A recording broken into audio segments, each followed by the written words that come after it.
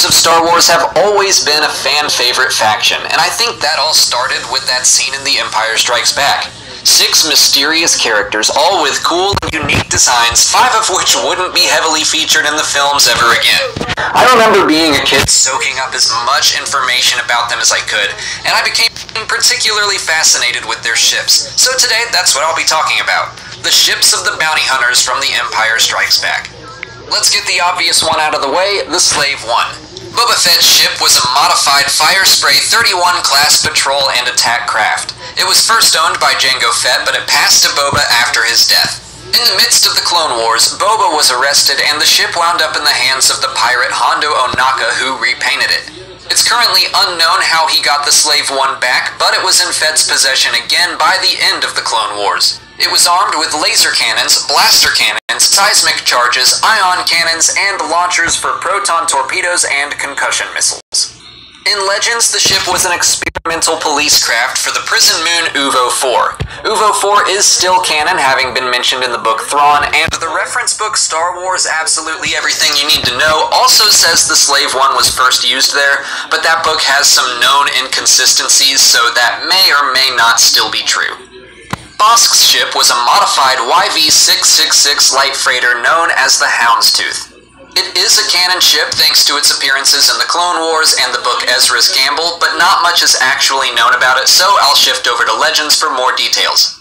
The ship was armed with a laser cannon turret, an ion cannon, and a concussion missile launcher. The interior included a training chamber, an armory, a medical bay, and a prison. The prison was a pretty bleak place where Bossk kept his trophy collection and a skinning table for Wookiee captives. The rest of the ships have only been shown in Legends material so far. Dengar owned a Jumpmaster 5000 that he called the Punishing One. Originally a stock transport, Dengar modified it to hold a quad laser cannon, an ion cannon, and a proton torpedo launcher. The laser cannon was operated by a permanently installed R2 unit so Dengar could concentrate on flying. It was a smaller ship classified as a starfighter and did not carry any holding cells because Dengar had a habit of only collecting dead bounties. It was also fairly slow in hyperspace, only having a Class 3 hyperdrive.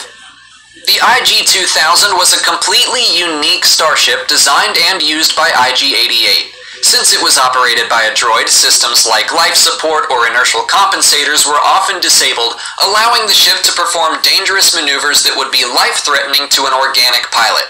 It was armed with 2 heavy laser cannons and 1 ion cannon.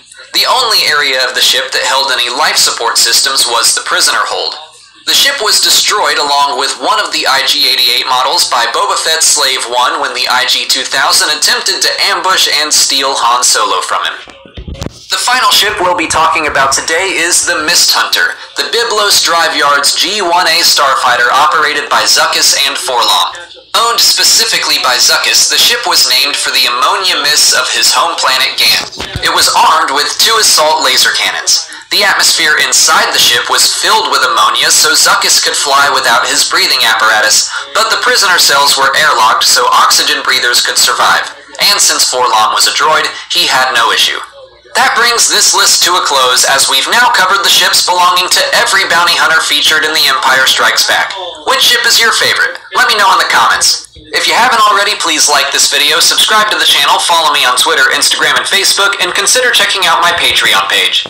As always, thanks for watching, and may the Force be with you.